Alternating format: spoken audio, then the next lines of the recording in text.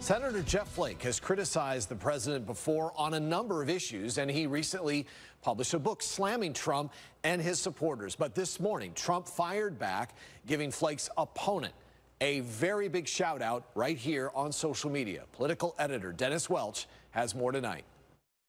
Excuse me. With one tweet, Donald Trump upended Arizona's Senate race, giving the underdog Republican challenger a big boost and slamming the incumbent, Jeff Flake.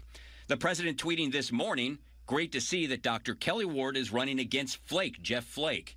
He's toxic." I was shocked. Republican consultant Stan Barnes.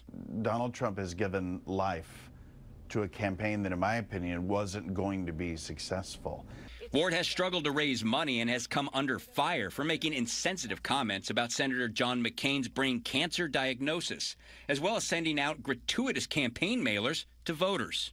Given the way Donald Trump comports himself in office, I can't imagine he is in any way off-put or offended by anything Kelli Ward has said. And given her history, Barnes also wonders if the president's tacit endorsement of Ward will end up costing him his ultimate goal of defeating Flake next year.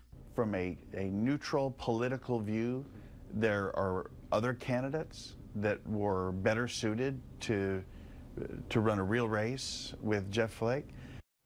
And we did reach out to Ward for comment about this, but she was unavailable today. All right, Dennis, we've seen reports that Trump was considering other candidates. We've talked off air.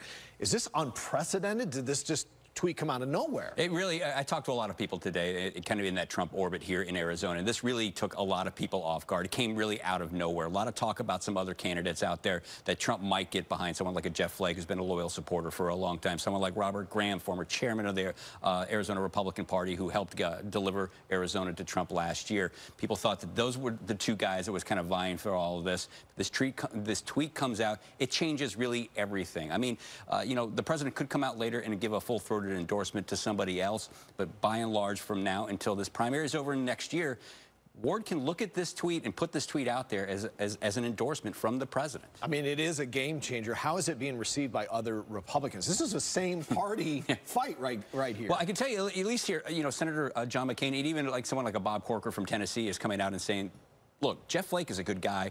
Arizona's lucky to have him. They're kind of coming to his defense because, you know, you look at Kelli Ward, you look at her history.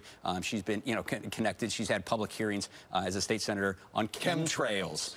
You know, this was something that the McCain people really slammed her for last year, and she was beaten pretty badly by McCain during that campaign. It is going to be interesting. Dennis Welch, our political editor, thank you.